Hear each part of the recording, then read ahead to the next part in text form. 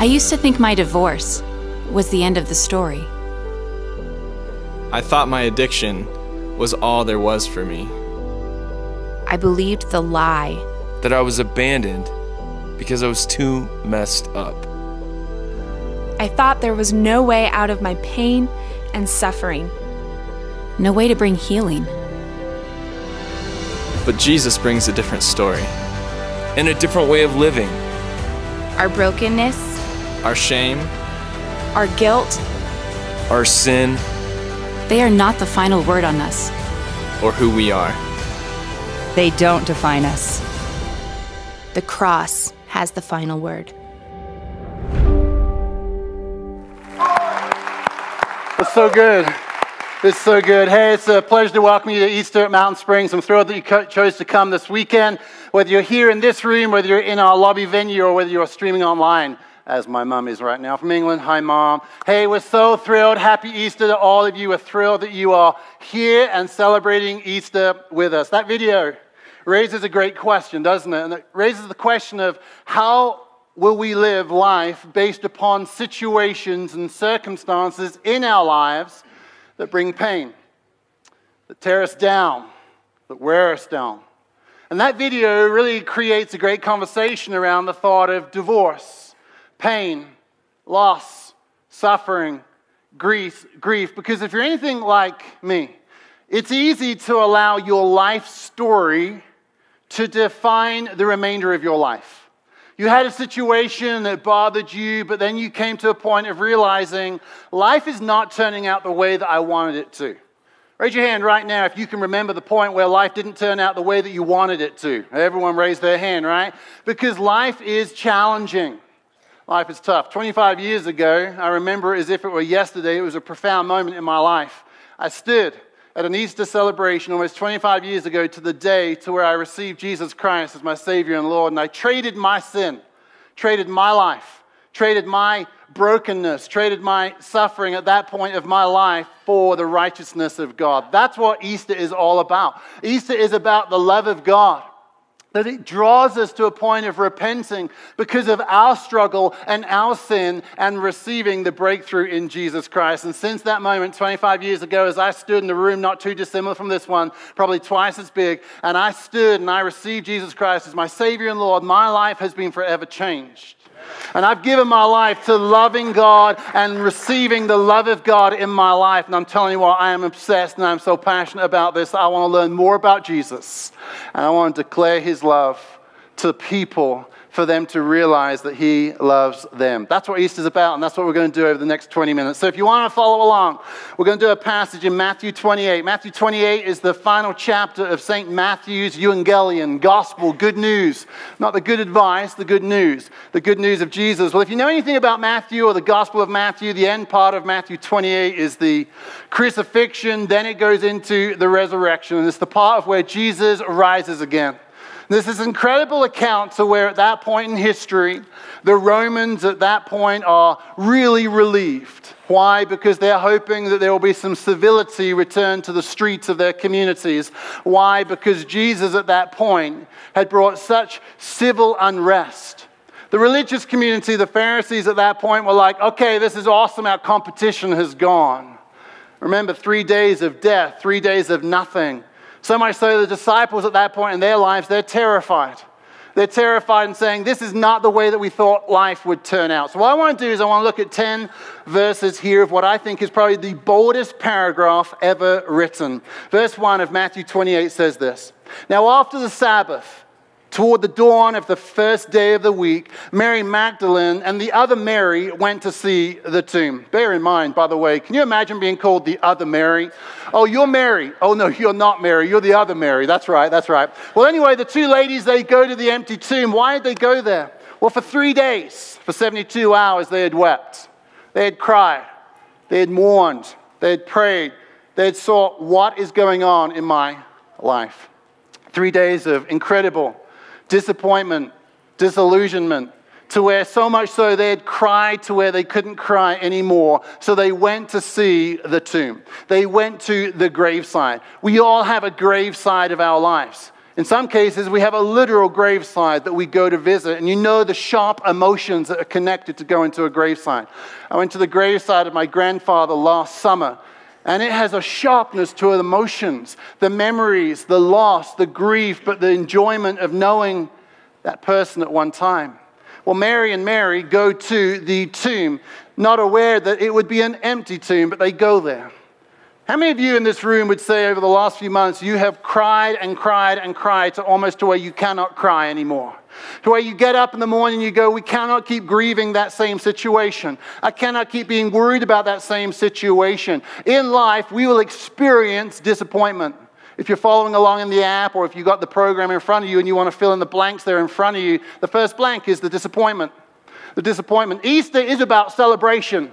It's about wearing pastels. It's about eating chocolate, Cadbury's English chocolate. Don't eat waxy American chocolate. It's all about eating chocolate. And it's all about celebrating Jesus. And here's what I love. They're building up to something that will be this incredible breakthrough, this incredible behold the moment of God. But at this point, they're disappointed. I want to begin our message this Easter by saying it's okay to be disappointed. But it's not okay to live there. You don't have to live there. Point number one, the disappointment. But look at the next few verses. Here we see, and behold, there was a great earthquake. You know what it means when you see the word behold in Scripture? It means stop doing what you're doing and start paying attention to something new. And I love the word behold. In fact, it's the word of my year. Every year I pray about what is a word that will kind of define my year or kind of stir me up or get me excited about my year. And it's the word behold. Well, what I love here is there's this breaking through of God. There's this breaking through, the earthquake that happens, the angel comes down, the angel's about to roll the stone away. There is a breakthrough. Point number two of our message is we need a breakthrough. Maybe you came to Easter this year needing a breakthrough. This is your last resort. Maybe you said to your spouse, honey, let's just go. It's our last chance. It's our last hope. Or maybe you didn't tell your spouse that, but you came to Easter this year knowing if things don't shift this Easter, this springtime, by this summer, there won't be a relationship. It will be a divorce. It will be a separation. It will be a pain. I'm telling you, don't live in that place of disappointment. We weren't created to live in the grave. We were created to experience life. You were created not to live in a life of suffering, in depravity, and in the grave. In the same way 25 years ago, when I traded my grave, you can trade your grave. Why? Because of behold. Behold, the angel came. His appearance was like lightning. His clothing white as snow. And for fear of him, the gods trembled and became like dead men. There are boulders over our hearts that we cannot roll away. The angel came, sent by God from heaven. The heavens rendered. The angel came forth. He rolled the stone away. In a moment, Jesus would walk forth from that tomb as a risen, living man. He would walk into town. He would shed the burial clothing. He would walk with bloodied feet all the way back into the community and go, here I am. We'll get to that in just a moment. But here in this situation, we've got to face the reality that there are rocks in our lives that we cannot move. You cannot move your marriage the way you want to. The more you want to, the more you try to, the more you start controlling your life, not embracing a life with God. Don't control your life. If you've got kids and you've got teenagers, you probably realize at this point by trying to control them, they do everything that you don't want. Raise your hand. I see those hands. I have a whole bunch of teenagers. I have 7 kids. I've got 5 teenagers, I think, and some days it feels like 35 teenagers. I love them. They're incredible. They're my best friends, but they're hard work. And they would say the same thing about me, I'm sure. But we need a breakthrough. We need the Lord to come and roll the stone away, because if we're not careful, we allow the rocks, the boulders of our hearts to become the very things that begin to define our lives. The rock is, I'm a liar. The rock for you might be, I'm lustful. The rock for you might be, I'm divorced. The rock for you might be, my kids don't want relationship with me. And as much as we want to roll the rock of our life away, we cannot roll that rock away. We need God to come and roll the rock of our lives away. You knew you were coming to Easter, right? You knew you were coming to hear a message like this, but did you really know that you might change today? Did you really know that today might be the day where you say, okay, I'm going to give up trying to roll that rock away and I'm going to trust God, because I've got this crazy sense that God wants to do something in your life today. Don't look at the person next to you and say, yep, it's talking to you. No, I'm talking to you, sir. You, ma'am. I'm talking to you because here's why. You have this rock. We all have these rocks in our lives. The boulders of our lives are too big. And if we're not careful, we begin to believe that they're true about our lives. That all I am is a liar. That all I am is lustful. That all I am is divorced. That all I am is separated. That all I am is a stained being. And God says, oh, no. Behold, I am doing a new thing. Stand still. Stop Snapchatting about the life that you want to have. Stop hashtagging about the tweets that you wish you could live. And start embracing the life that God has given to you. That is Easter. That is Easter, and we can go through life, and we can go through Easter, and another Christmas, and another summer, and another fall, and go, why is life not getting better? Life gets better following the breakthrough and the victory that your life was never intended to be in the grave. Your life was never intended to be in the darkness of the tomb with the stone in front of you. It was to be lived with the stone rolled away. You are not defined by your story. Yes, they are legitimate issues. If you've gone through that pain in any way, it's a legitimate issue. But it's not your story. The cross has the final word, and the empty tomb begins the new story. That is the truth of Easter. So the angel says to the woman, yep, I know you're afraid. Don't be afraid, for I know that you seek Jesus. He was killed, he was dead, but he is no longer here. Let's face it, if Jesus had only lived and died, and that was it, there's nothing spectacular about that. Good people live and die. But Jesus didn't just live, die. He rose again. He wriggled free from the burial wrappings. He walked out as that stone was moved past. He walked past the soldiers that were living, but I can't talk. That there were no standing as dead men. I'm getting excited. I'm ready to see. Let's just respond right now. Raise your hand if you want to receive Jesus. Here's the thing. He walked past the soldiers that were living but like dead men. And he walks into town. And it's crazy because the first thing he says, he sounds like this mild-mannered Canadian. He goes, greetings. It's crazy. We'll get to that in a moment. But Jesus walks to your life. The first thing the angel says is, don't be afraid. Why do you think he said that? Because she was afraid. What's going on? He goes, don't be afraid. Let me come and show you where he was once. See those? See the shroud, see the clothing, see the burial wrappings. Yep, he's gone. He's gone. See that blood? Yep, look at that trail of blood. Look at this. Come on. The trail of that blood leads right from this tomb right into your heart and then beyond. And says, in the exchange of sin, I'll give you righteousness. And that is, again, the purpose of Easter. Jesus was on the comeback tour. He was coming back. Christianity, friends, Christianity is not based upon your ideas or mine. Christianity is not based upon your ideals or mine. Christianity is not based upon debated philosophies on blogs and articles. Christianity is one man, one cross, and one empty tomb. Find yourself in that story. Yes, you have a disappointment, but yes, you can have a breakthrough, which leads me to point number 3. Write this down, the relationship. The relationship. Go quickly, he says, tell the disciples that he has risen from the dead, verse 7, and behold, there it is again. He is going before you to Galilee. There you will see him. You can see him today. See, I have told you. So they departed quickly from the tomb with fear and great joy and ran to his disciples. Verse 9, and behold, I love that. Jesus met them and said, greetings. Always makes me smile that he says, hey, yo, what's up? YOLO, just kidding, you don't just live once. I'm coming back again. And I love this because he just walks up there and he seriously strikes me as this mild-mannered Canadian. Love Canada, lived there for a year, 20 years ago, love it. It's like Jesus just strolls up. Why do you think he does that? Because they would have ran the other way. What? Who? And he goes, hey, yo, wait up for a minute. Seriously, it is me. Here, look. And then what does he say? He says, don't be afraid. Go and tell my brothers to go to Galilee, for there they will see me. Even in your darkest moment of being self-centered, even when you have your darkest day of being angry, even when you have your darkest moment of sin, you are not written off. Jesus goes out of his way to walk to you and says, come walk with me. You are not written off because you have a secret affair. You are not written off because you're struggling to trust him. You are not written off because you looked at naked people last night online. You are not written off. Does that grieve the heart of God? Yes. And does it destroy your life? Yes. And will it destroy your spouse? Yes. And will it destroy your kids? Yes.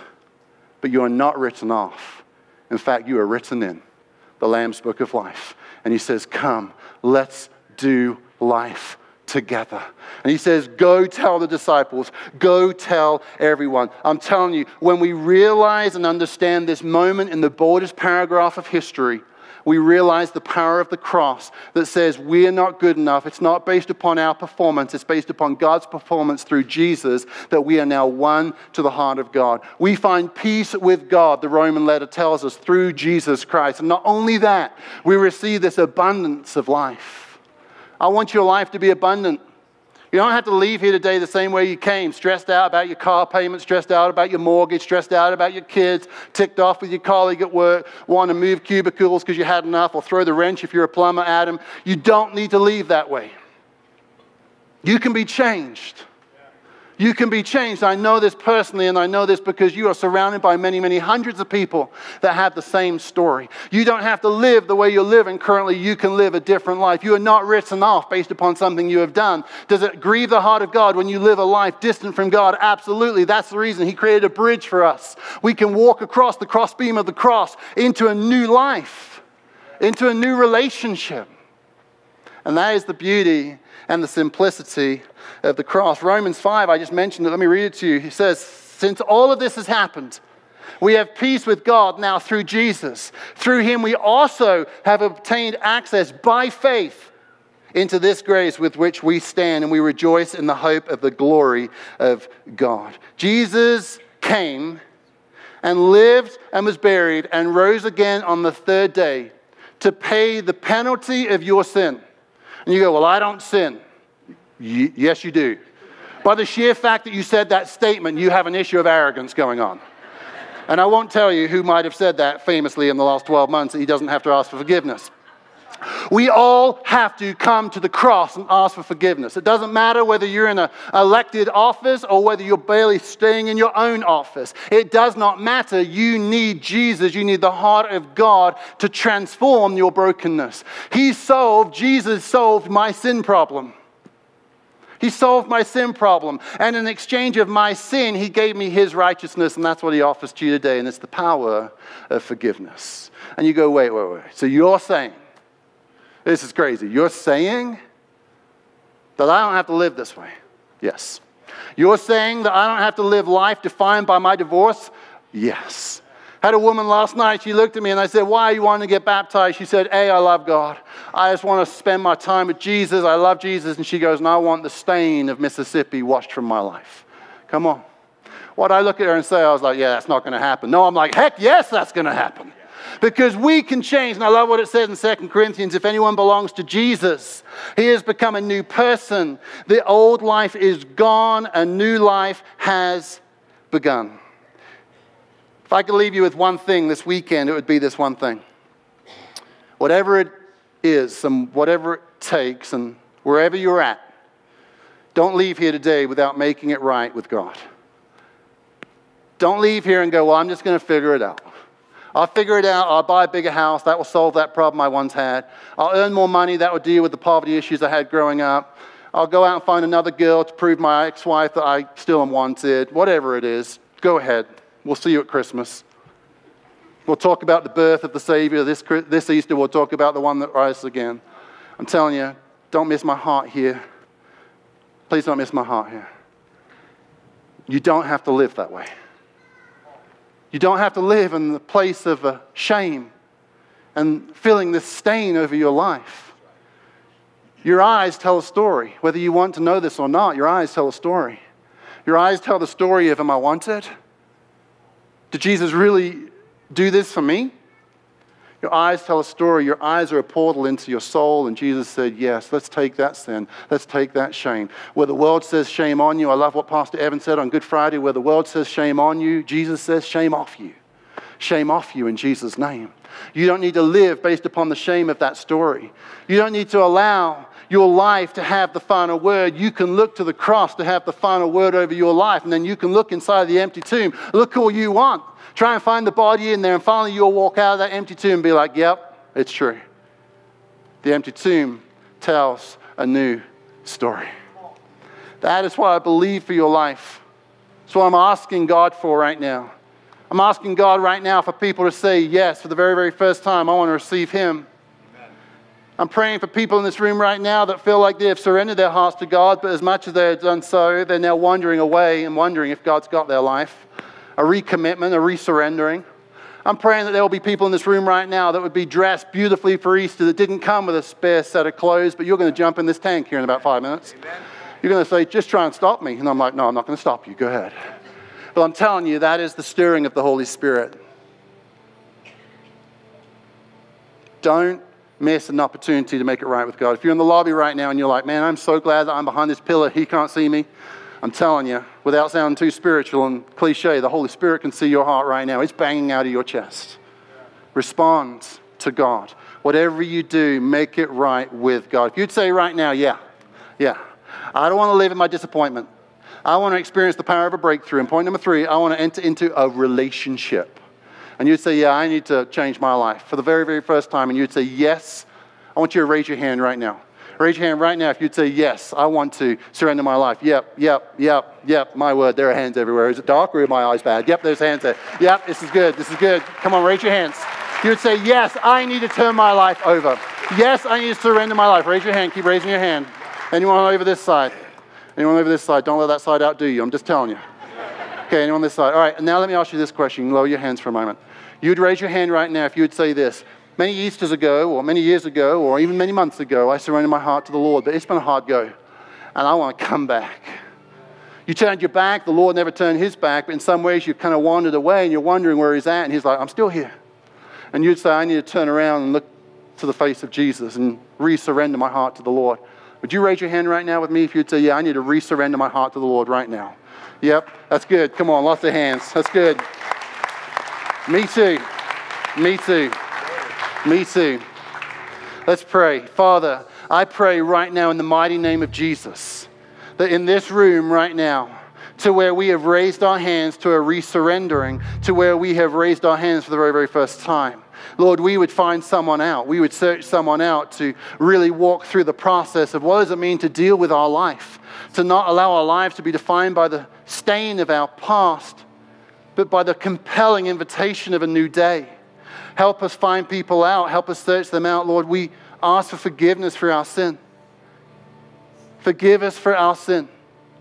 Forgive us for what we said. Forgive us for what we did. Forgive us for what we didn't say or didn't do. Lord, forgive us. And in the place of our sin, would you give us your righteousness? Come on. I'd encourage you, if you raise your hand in the last few moments, if you have the app downloaded on your phone, take a moment. It'll only take you a few seconds. Click on the app and open it up, and it says, I said yes. I said yes. Click on I said yes. Take 2 minutes. Write your name, your last name, and your email. That's all we're asking for is your email address and your name. Heck, you give that to Costco. Give it to Jesus. Give it to the Lord and start a life. Start something different in your life. So we can follow up and walk you through a journey of breakthrough and salvation. I don't want you to come back next weekend and go, man, dodged a bullet last weekend, didn't stand. I want you to come back next weekend and say, man, something happened in my life and I'm back and I want more. I'm hungry, I'm thirsty, and I need Jesus. That's the reason I'll be here next weekend. Not because I'll be like, oh, get to do it again. No, because Jesus drives us to declare the love and the beauty and the splendor of the glorious, powerful name of Jesus. That's what will change you. If you would be here right now and you say, man, I didn't sign up to get baptized, but I showed up and hey, whatever, I'm just going to do it. I want to invite you to come. Come get baptized. We haven't got a spare change of clothes for you. You'll be leaving this place in wet clothes. But what a story. Just go into the coffee shop and walk in and say it's raining outside or do something. But come get baptized. I'm telling you. Don't miss the opportunity. You say, well, why would I do that? Because it seals. It is a public demonstration of this new private commitment that you're making to be a new person. You can be a new person. If you raise your hand, I'm proud of you. If you're going to get baptized, I'm proud of you. Regardless, I am so thankful for you. Don't let your story define you. Let the cross have the final word and let the empty tomb tell the new story. That's right. Tell the new story. All right.